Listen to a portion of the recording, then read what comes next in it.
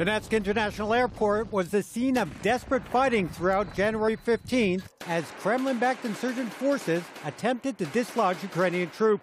The airport has been the scene of intense fighting since the imposition in September 2014 of a nominal ceasefire, with clashes escalating in recent days as Russian-led forces launched offensives throughout the East Ukrainian conflict zone. Throughout the day, insurgent leaders made repeated claims to have secured the airport, with Russian television also stating that Ukrainian forces had been driven out. However, as evening descended, Ukrainian troops claimed that the strategically crucial new terminal building of the airport was back under Ukrainian control, with pockets of insurgent fighters scattered throughout the building. There have been unconfirmed reports by Ukrainian media that at least 2 Ukrainian soldiers were killed in the fighting.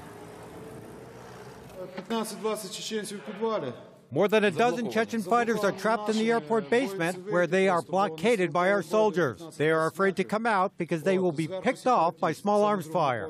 There are also separatist fighters located on the floor above us, but they are pinned down by our soldiers. We have received information that the commander of the Vostok battalion is in the cellar together with the Chechens. I told the attackers today, guys, forget about the airport. We will never give up the citadel. It will end with the deaths of your soldiers, which is to our advantage. You can fight if you want to, but there are some positions which Ukraine and Ukrainians will never surrender.